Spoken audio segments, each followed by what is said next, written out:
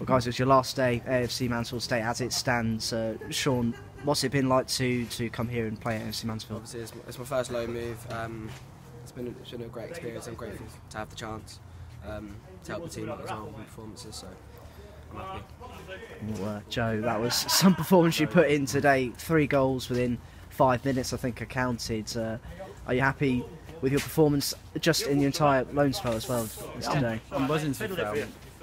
I mean, what I say is I guarantee when I come is I'm going to score goals, and I've been places before, been loans before, and I've scored goals.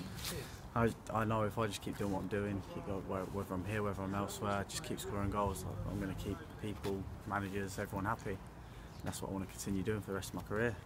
Well, Sean, Joe was just saying that's it really helped his confidence there. Would you say that for yourself as well? This loan move's definitely helped you. Massively. It's obviously the first part of the season I wasn't playing, so I'm glad now that I've got some minutes under my belt and regular games week in, week out, and it definitely helps my confidence as well.